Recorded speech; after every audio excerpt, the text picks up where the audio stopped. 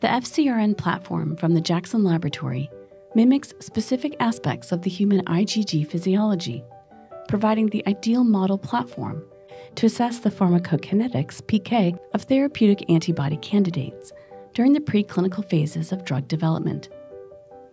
In comparison to small molecule drugs, the success of this therapeutic class is due to some crucial advantages, such as its extended half-life due to FcRn protection, high degree of target specificity, and minimal genotoxicity.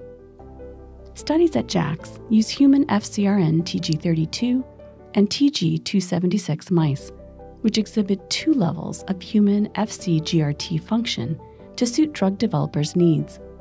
High function TG32 to more closely mimic human patient PK, and reduced function TG276 to mimic conditions of human IgG competition.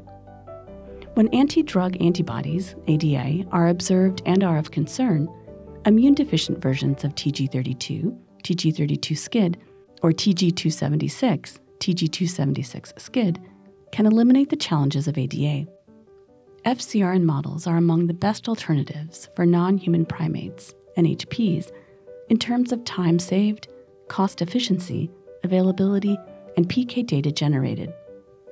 Allometric scaling of TG32 PK data provides the most reliable and highly translatable PK outcomes for therapeutic antibodies and antibody variants, which correlate well with human PK parameters.